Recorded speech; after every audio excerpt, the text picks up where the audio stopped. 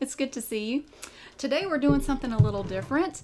I am here today with Spencer Strickland in his shop, and we're going to talk a little bit about Appalachian music, bluegrass, and making instruments and just all kinds of stuff. That's right. Yeah, so just tell us a little bit about yourself, like, just a little bit about you. Absolutely. Well, my name is Spencer Strickland. I build acoustic mandolins and guitars for a living. I've done so for, let's see, almost 15 years now, I guess, 14 or 15 years. And I've played music almost all my life. I started playing mandolin when I was almost 10 years old. So been doing that. Music's been a big part of my life, ever since I can almost remember. I'm a native Southwestern Virginia guy, and and I've grew up in the culture here. Pretty much lived here all my life. So I learned to build instruments from Gerald Anderson, who learned to build from Wayne Henderson. Wayne's probably one of the most famous instrument makers in my area. He has a shop only about an hour from me, and a good friend of mine. I also play quite a bit of music with him. And so, yeah, I've excited. I guess I should have started off by saying I'm excited for you to be here, Mary. Well, and thank you for having me. Yeah, it's interesting the way that our paths have crossed. And we have Mary's dad is a great friend of mine, and this is probably the most time you and I have ever spent together. It is, so. Yeah. But he actually came and helped me move my washer and dryer. I did, up a lot of stairs. I remember that. It was bad. Yeah, it's like Mount Everest to get. Yeah. All the way up there. Yeah, I still remember being on the bottom end of that hand truck pushing that dryer up those stairs. But I was happy to do it for you. I appreciate that. Yeah, so your dad actually knows my dad, and you know my dad, and everybody here knows my dad. Oh yeah. He is. He's quite the staple of the community, I would say. Yeah. Lived here since '97. Yeah, and he loves it up here. He's a super cool guy. If I'm sure probably a lot of your viewers may or may not know, but he is like just a jack of all trades, so to speak. Like he can make absolutely anything. Like he has a creek running by his house, and he built a generator, and he makes his own power for like half his house. I mean, it's absolutely amazing the stuff that he can do, and. Yeah, he's just a super cool guy too. Retired military and all, so he's a pretty cool guy. Yeah, and we actually have something in common, which is really cool because he's the only person I've ever met who also experiences ASMR, which was so exciting to find that out. Yeah, it's really interesting. And you see, I knew you had a channel a long time ago because your dad had mentioned it to me. I had no clue what you did though, because I never saw your channel. Right. And back around Christmas of this year, you shared a video that I'd made of just me playing a Christmas song. I think it was "What Child Is This" or something like that. And I was notified that another channel shared one of my videos, and I think you may have been one of the only people to do that. And so I clicked on and I saw the channel name. I was like, Southern ASMR. I was like, what is that? And when I clicked on your channel name and I watched some of your videos, I'm sitting there like thinking to myself, why does she look familiar?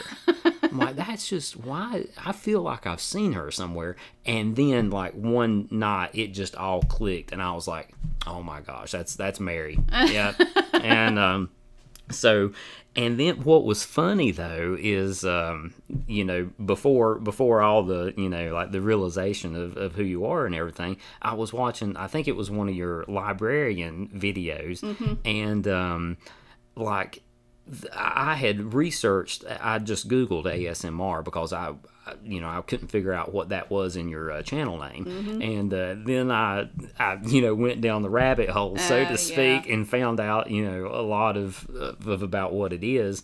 And I watched one of your videos, and I mean, sure enough, like those books with the like the cellophane wrappers or whatever, like those like old the protectors. Dust covers. Yeah. The crackling of that when you'd open them up real slow and all that. I mean, it was just almost talking about it right now is almost kind of doing it to me a little bit, and it's and I, like growing up as a kid and everything, I didn't really, I would experience it, but I thought I was just like weird or something, Yeah. I don't know, just like, I couldn't explain it. I didn't realize it was a thing. Didn't know that, certain sounds would trigger it, or certain watching people do certain things or whatever. It's, and I never really, I know a lot of people apparently get a lot of relaxation out of it and like go to sleep with it and whatever like that. Well, I always sort of thought it was just weird, so I tried to avoid it, I guess. So I think a lot of people have like different experiences with ASMR, and especially if you try to describe it to somebody and then they think like, what's wrong with you? And so it's like, okay, I'm not going to talk about it anymore. Yeah. That's what I went through the few times I tried to explain it to people, and I don't know anybody else in my immediate, like in my family or in my life, that has experienced it. Like if I try to explain the channel to them, what I do, they don't know what I'm talking about. It's like, well, that's great, but I don't really get it. But that's wonderful. Yeah, it's really opened my eyes to a whole new world and everything. And now it's kind of fun. When you watch those videos, just all the like the tinglies and the I guess now that I've sort of realized sort of what it is, it is kind of more relaxing to me now than what it used to be. But it's it's funny. I enjoy it, and I guess I'm just weird and I like this sort of thing or whatever. But it fascinates me. I think there are a lot of people out there that would agree. It's not weird. It's wonderful. I mean, I wish everybody could experience it. I think the world would be a better place. Probably so. If we all had ASMR, but unfortunately, no. Yeah. You mentioned the accents video.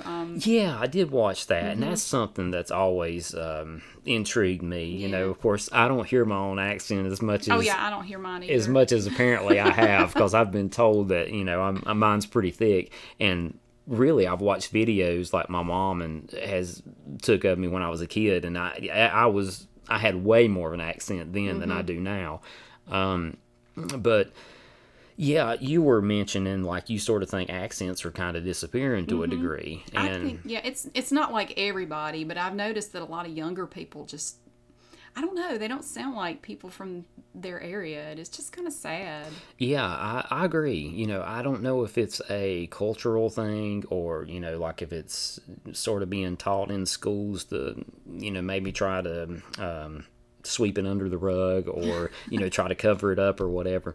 But and I may be, an exception in this rule, but like really, if anything, my accent has probably helped me out in life, if anything, because,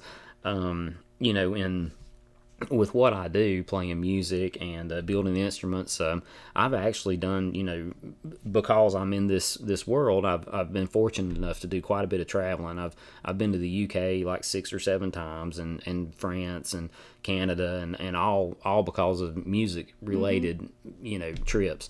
And people love it, like the Appalachia accent and stuff like. If anything, it has got me ahead in life in this sort of area or in this type of field.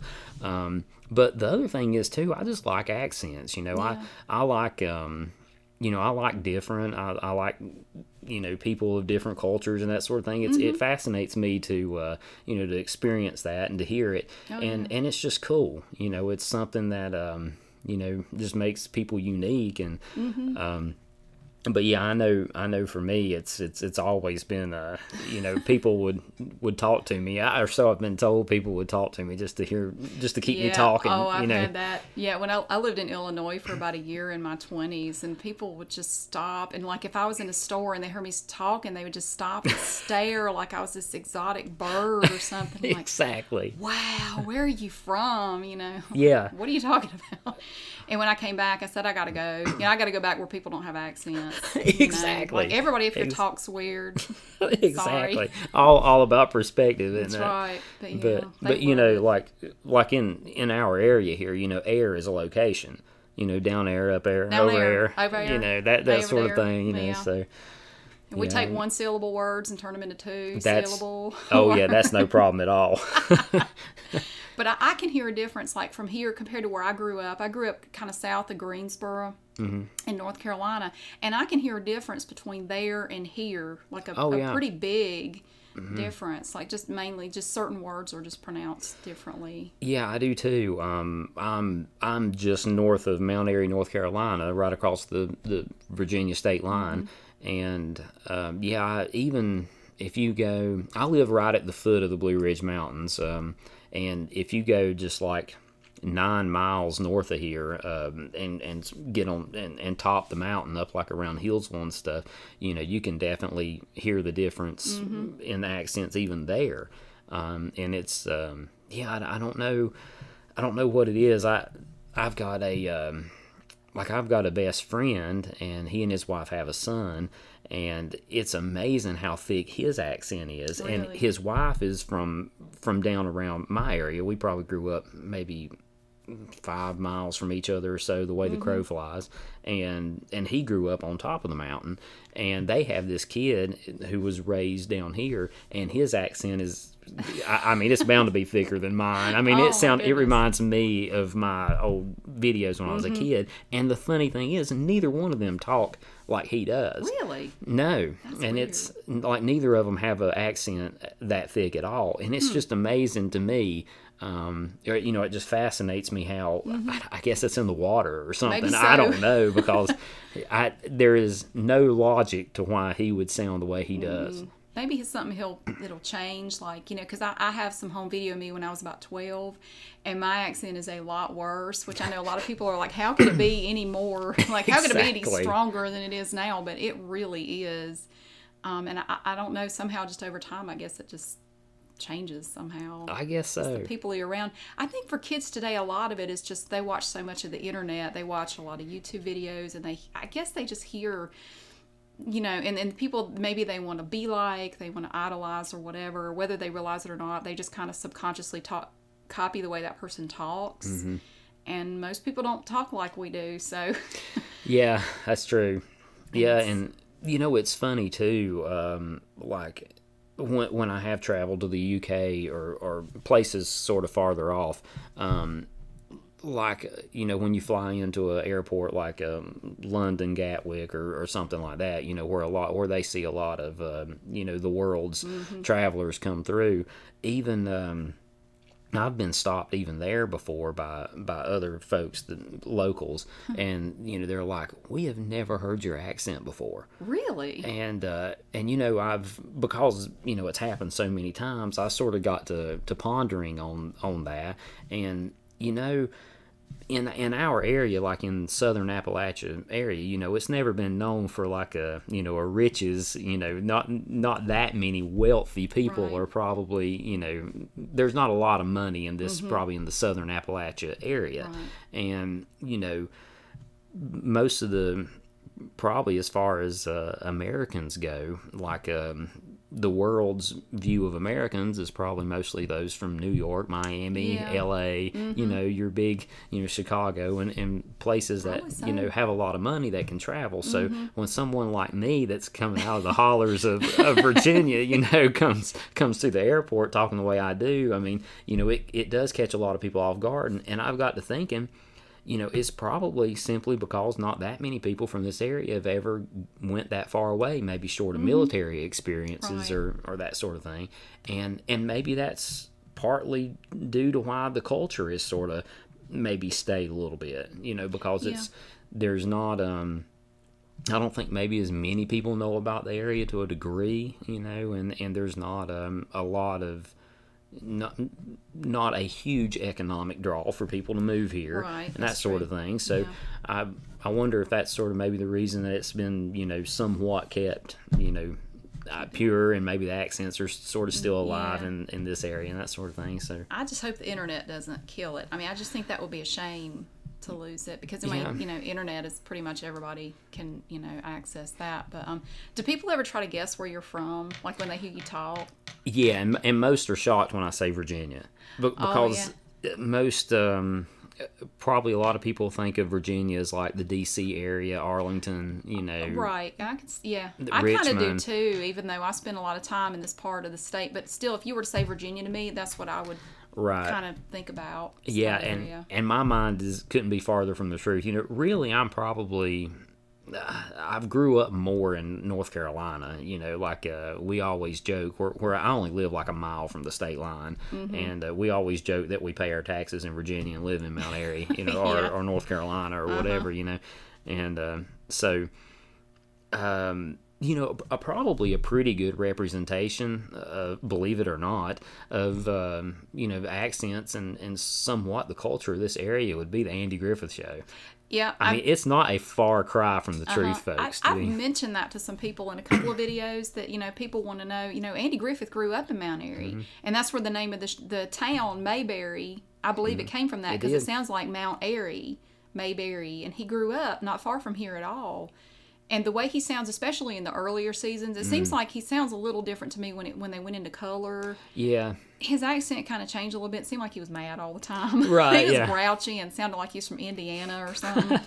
But the black and white episodes of the Andy Griffith Show is a really good example of what people here sound like. Yeah, I agree. He grew up in this area. And especially like the mountain folks, like the Dillards and Ernest T. Bass.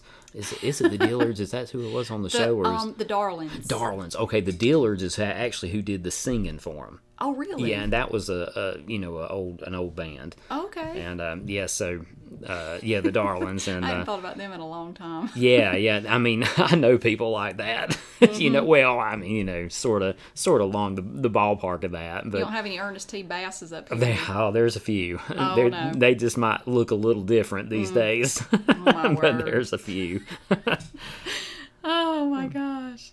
Yeah, I feel very fortunate to have grown up in this part of the country, I think. But most people, when they try to guess where I'm from, they say Texas. Right. But then I'm thinking, see that a little. I guess maybe more people from Texas, people with Southern accents, maybe from that area, travel more, or probably they're more present on TV or something. Or I would say so. A lot of people think I'm from Texas, and I'm like, no, people from Texas don't sound like me. Right. My experience, time I've spent in Texas, they don't sound like me. Mm.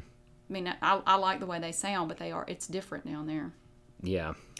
So, we got some instruments here. Like, this is a mandolin. Uh-huh. Right? This is an F-style mandolin. It's F stands for Florentine.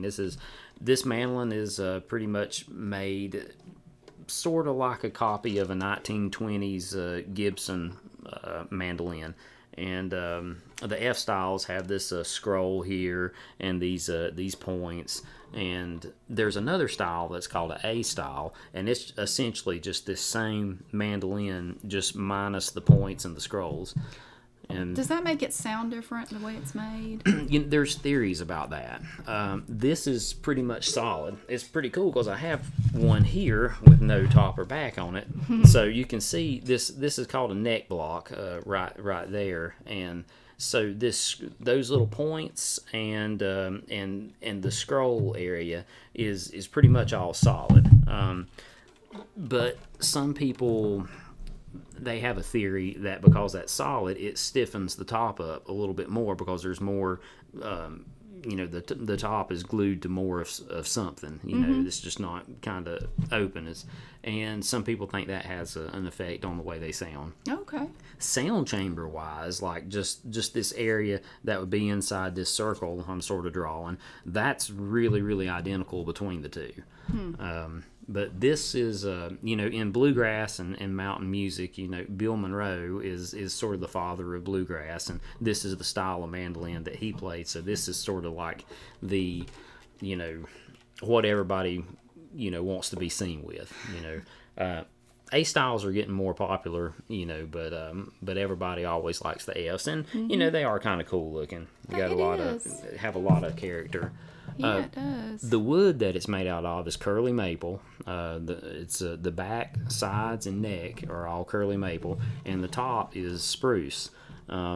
and this is a red spruce, and the cool thing about that is it grows in Virginia, so we can actually pretty much all the wood that it takes to build a mandolin you can get from Virginia. Oh, nice. But it has to be above like 5,000 foot elevation or something like that. Really? Because like when we were kids and they showed us like tree growth rings and stuff like that. Well, every year the tree grows, it makes another ring. And well, if the tree grows less, the rings are tighter together. Right. And the rings are those grain lines. So the less it grows every year, the stronger the wood actually is. Wow, and you can't even really see it, but they are super close together. Yep. Like yeah, you can just barely see. Yeah, I didn't even know that's what that was. That is those rings. Wow. But what it is you're looking at, like if you were to take that big, let's see if I can get this to sit down here, that big ring, like if we were looking at it like this with the with the circles going like that, and you were to flip it up this way and put it back here, that's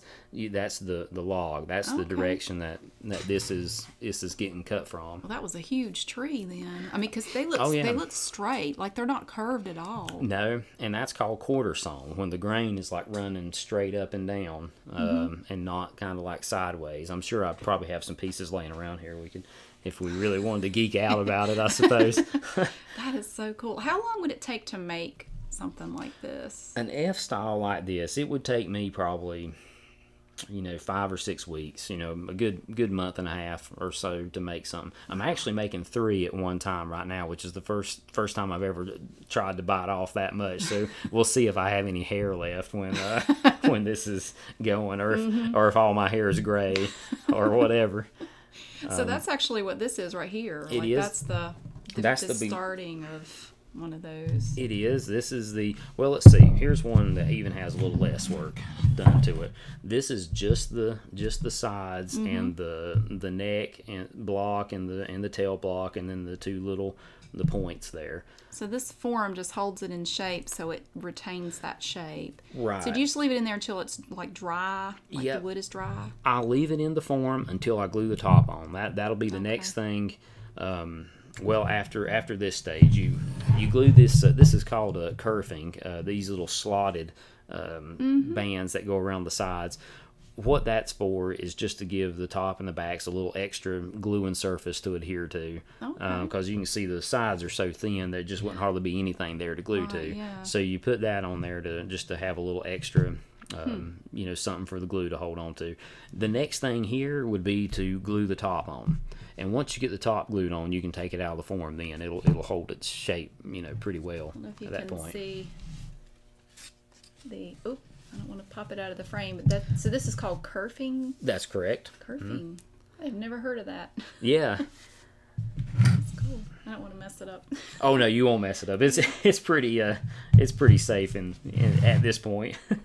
So how did you get started making? Because we were talking earlier about how rare it is to find someone who is a musician and also makes instruments. How did you get started doing that? Well, I was there goes my pick. I was a musician first. My dad got me started playing mandolin. He played fiddle, and my mom sang, and my family actually had like a little gospel band that would go around and play in churches and some little community events and stuff like that.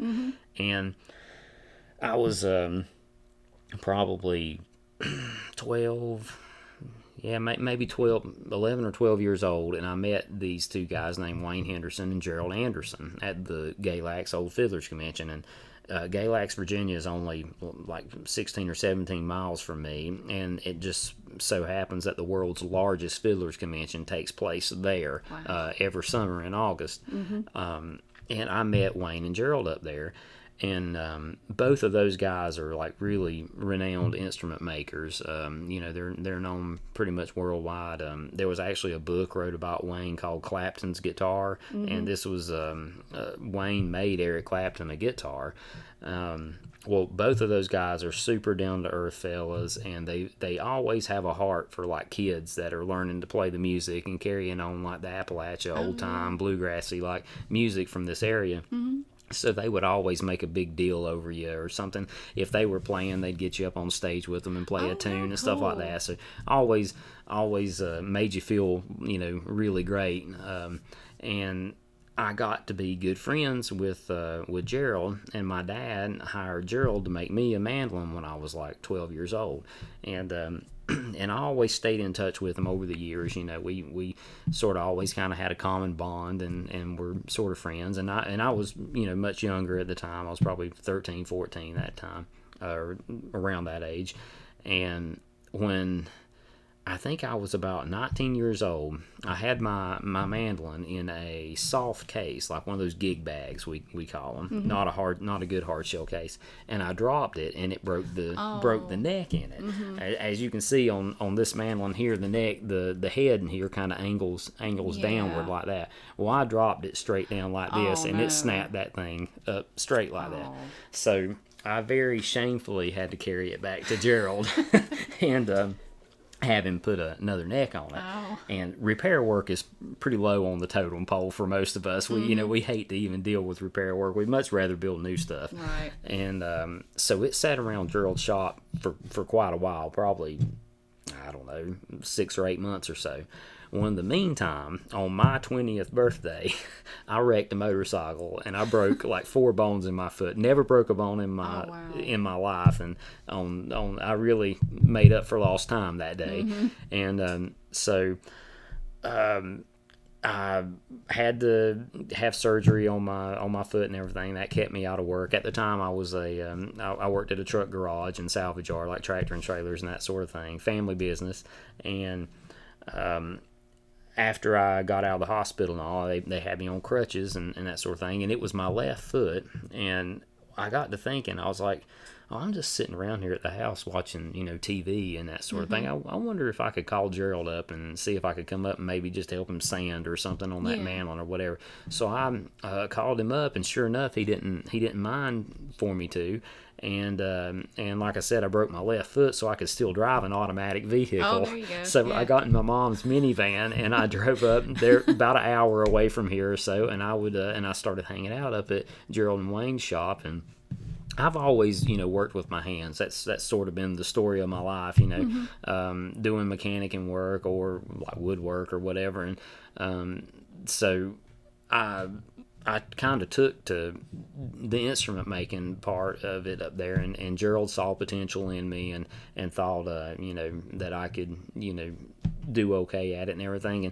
And eventually I wound up starting to build instruments full time in 2005. Oh, wow. So, and Gerald and I had a shop together in a business, and we still, in 2010, I moved back here to the Lambsburg kind of area and started my own shop, but I still do a lot of work with Gerald. And so yeah, that was I had to break a lot of things, it seemed like, but well, it worked out pretty well in the end. Yeah, I guess it did. And I know was it 2 summers ago you worked with my cousin's son? I did. And he made a guitar here. He did. Yep. And I remember he was so proud of that, and I that really was appreciate pretty cool. You doing that. Yeah, you're very. That was pretty interesting. He there was some video game or something that he liked to play, and we actually took a character out of the video game and inlaid that in the headstock of the guitar. I didn't get to see it. Oh yeah, I didn't get to see it, but yeah, it was like some knot or something like that. Oh, okay. Yeah, he was real proud of that. It turned out good. He did a great job on it, and I remember him talking about how much sand in there was, and he said, "I don't want to sand anymore." Yeah, I said, "You got to keep going." There's no shortage of that for sure. Just when you think you're done, there's plenty more. Yeah. But yeah, that was really, really nice of you to do that. Well, it was certainly a favor to Jack. He's been extremely good to me, and always there's a lot of stuff in here that has his name wrote all over it that he's rigged up for me and helped me in my instrument making. So well, he was really happy that you did that too. He thought that was great. Yeah, it was my pleasure. Yeah, it was awesome. So I know you've made instruments for a lot of different people. Who all have you made instruments for? Well, most of mine are somewhat local, but I do ship, all over the country. But I guess the most famous person that I had a hand in making one for was Dolly Parton. we were fortunate enough, Gerald and Wayne and myself and another really good friend of ours who also makes instruments, whose name's Jimmy Edmonds. We have a little band. We call ourselves the Virginia Luthiers. A luthier is a person who builds instruments, and if you're getting all technical about it, luthery is the craft of instrument making. Oh, okay. So a luthery is the craft, and a luthier is the guy doing it. So we call ourselves the Virginia Luthiers, and we got the opportunity to play on this album called the 1927 Bristol Sessions Revisited, or Orthophonic Joy, I think. Yeah, it starts out Orthophonic Joy, the 1927 Bristol Sessions Revisited, and what that was. The 27 Bristol Sessions was a series of recordings that essentially launched country music. There was a guy that came down from New York that worked for RCA Records, and he was hired to capture the music of this area, and that's where the Carter family got their start. Okay. Let's see, I think Jimmy Rogers, like a lot of the pioneering country music folks, was featured on these things. Well, there was a producer in Nashville that wanted to recreate this 1927 Bristol recording sessions, or at least pay tribute to them, and take a lot of those same songs and use today's artists to recut them. And we were fortunately invited to be a part of that, and also Dolly Parton was going to be on it too. And we were hired. They found out we were instrument makers and everything, and we were hired to Gerald and I to make a guitar to gift as a gift to Dolly by other people for her participating in this recording. So so she didn't really like place the order herself, but as far as I know, she still has the guitar, and I've got my picture made with her with it and all that sort of stuff. So that's pretty cool. That's I guess that's my biggest claim to fame. Oh, that's wonderful. But other than that, there's a lot of good local musicians that's got instruments of mine, and they're all over the place. Florida and in New York and just all around. You actually delivered one to the UK, didn't you? I did. I heard that you. Yep, I have 2 of them over there. Okay. Yep, 2 instruments, and one in France. There's a mandolin there. I've been to where all those instruments live. That's great. Yeah, I think they wanted you to deliver it, and we brought it over and had a good time. They always take good care of you and that sort of thing. So it's the instrument making and music. It's really I've got to see a lot of the world that I probably would have never seen had I been took another path with my life. So that's been pretty cool. Yeah, well, that's awesome. So much stuff to cover here. I know. It's wow. So this is actually, did you make this right here? I did. That is actually my personal guitar. I've not. Let's see. I guess they probably can't see it too well for the microphone there, can they? Yeah. Sorry about that. This is. I had this one together about a year ago, and I've still not finished it for myself. You don't really get paid for the ones you keep. Yeah, that's true. They don't pay as well. What? Is that mother of pearl? Right it there? Is, or abalone. Okay. Mother of pearl is white, and the abalone it still comes from a shell, the ocean and all that. But it's the all colored up stuff, and real wild looking. Is that the thinner strip here though? How do you do that? It's inlaid in the top. That's actually really? A channel that is cut inside the top, and all that stuff is placed in and glued in. Oh yeah, up here you can see where it comes together. Where the joint is, and the fingerboard from the neck will cover all that. So the joint don't have to be absolutely perfect there. So this actually has your name on it. It does. Yeah, my instruments are called Strickland mandolins and guitars. So is this wood? It is. That is. Really? It's almost like plastic. Yeah, it's very thin and very hard. That's Indian rosewood, and rosewoods are real hard woods. And that is pearl in that one. That you see how white it is. Yeah, I noticed that. Is that also? It is mother of pearl. That's cool. Do you make these, or Yeah, those are, you cut them out and thin them down and everything. Now, I'm hiring out, I've got a friend of mine who's cutting the inlays for me on a CNC machine nowadays. Oh, okay. Now, used to, I sat down and freehanded all that out with a router. Really? And You did, so you would cut out... Yeah, you'd lay that Wow. name on there, and I have some pieces of just the pearl over there, just my names. How little that is. And you would you'd trace, imagine. lay the name on there and trace it out with a pencil, and then drop a router in there with a little tiny, like 1/32 inch bit, and just freehand it out, like sort of color between the lines, so to speak. And I can do that, but I've got a good friend who's getting into this sort of thing, so I'm letting him do that work for me now, and Okay. he does an excellent job with it, and it, it's a time consuming thing that I bet. you don't really feel like you've accomplished very much when all you've done is put that name in that one little piece of wood. Awesome. So it's kind of nice that it speeds you up a little bit, but I mean it's easy to get close to an hour tied up in something like that, and all you've done is put a name in a piece of wood, That's awesome. Yeah. But this is some really wild looking stuff. If you notice, it's got all these kind of like crazy Crazy wavy. like curls. Yeah, that's called bear claw. And not all spruce will have this, but this piece here is a really exceptional piece. I don't know if I might be able to get it in the camera in some sort of way that you can start seeing some of that like wavy stuff. How do you find wood?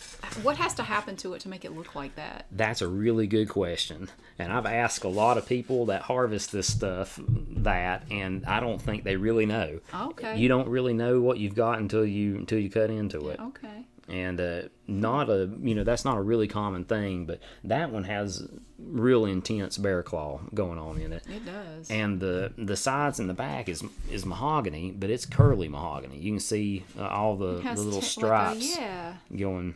And this is inlay also? This is actually 3 pieces. You got the 2 pieces of the back, and then the one back stripe there that's glued to it.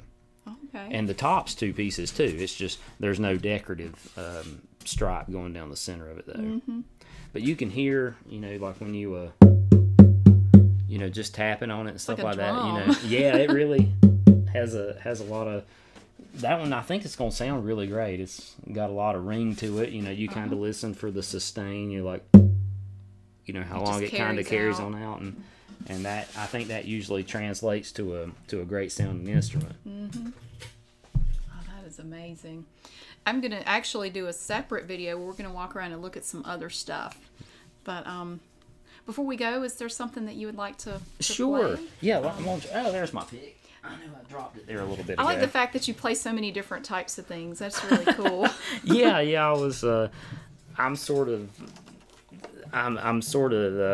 sporadic, I guess, or random, I guess you can call it. You're on shuffle, I guess. Exactly. Yeah, I can just go from just all sorts of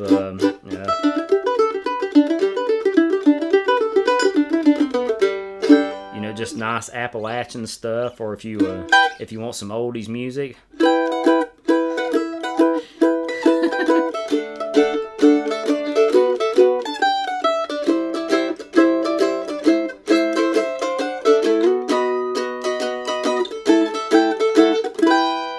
Or maybe a little Guns N' Roses.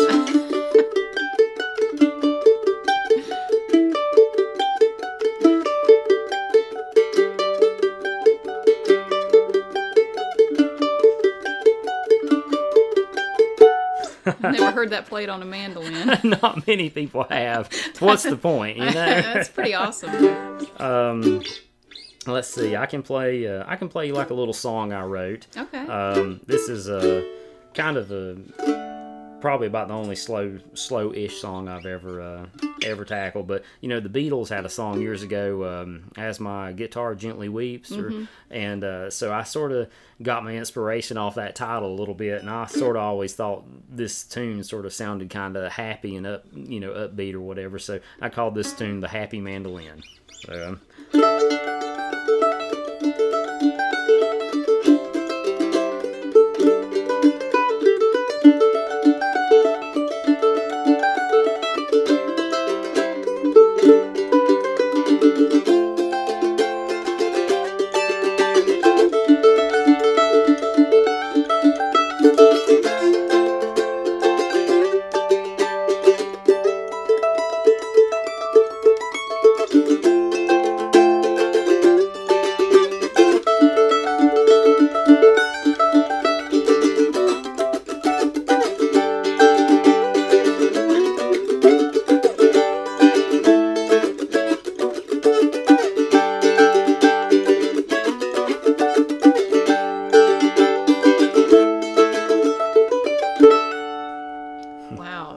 awesome. A little bit of a really good. condensed version there. That's amazing. How long did it take you to learn to play like that? Well, I still am. Oh, to be honest, it's a never-ending process. Exactly.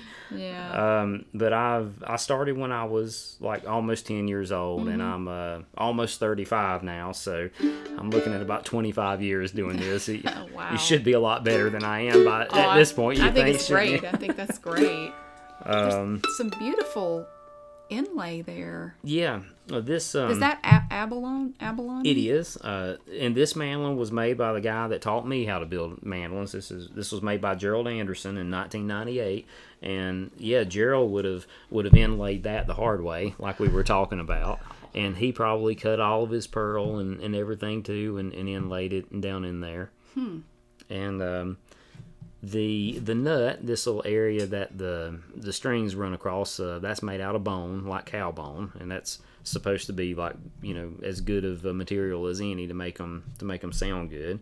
A lot of your cheaper guitars or instruments in general, they'll use plastic for this, and it doesn't. I think it absorbs too much of the string sound or vibrations or something. The bone really just lets it ring. And this fingerboard is ebony. That comes from Africa, and there's no stain or anything on that wood. It's really that dark. It's that dark all the way through. Wow. The sawdust and everything that it looks like you've been working in a coal mine when you've been sanding on that stuff a whole lot, or working on your car. Your fingers are just black and covered in dust and everything. If you start sneezing and everything, your Kleenexes come out black, and it's just yeah, it's a messy. But it's really real hardwood. It wears good. Like if you look at some really old instruments, lots of times you'll see like grooves just wore down in the fingerboard between the frets. The frets are those little metal bars running sideways there, and that's just from where like people's fingernails and stuff just wore into the digging into it. Yeah. That's awesome. Sometimes if they get bad enough, you actually have to replace the fingerboards. So what kind of wood? I think you said earlier. What kind of wood was the top again? The top is spruce. Spruce. Okay. And in particular, this is red spruce or Adirondack spruce. They like to call it. And then the back, sides, and neck are curly maple. Curly maple. Okay. And a mandolin is a really close relative to a violin. They're tuned exactly the same. They note out the same. The only difference is a mandolin has two of every string. I was noticing that. Yeah, and they're identical. You can see they're the exact same string. And whereas a violin would only have one, and obviously you play the violin with a bow when you pick a mandolin. But I've had a lot of people ask me why you think they put two of every string, and I don't really know the real answer, but my best guess would be is just to make the instrument louder. It's kind of a small instrument. It's not big at all. So for it to keep up with like maybe a guitar or a banjo or fiddles are pretty loud. For it to be able to kind of hang with other louder instruments, I think they just doubled up the strings and just essentially should have come close to doubling the volume. The only downside to having two of every string is you really got to keep them both tuned together really close. Or instead of it sounding like that, it sounds like this. And it makes it in a way though, I bet if you fiddled a little bit, you can get an interesting sound from it. There are folks that do that. They'll kind of play with tunings and they'll tune it to like harmony notes and stuff like that. On a mandolin, they're strung so tight that lots of times you start asking for broke strings and stuff like that. It gets tricky depending on where you're trying to go with it.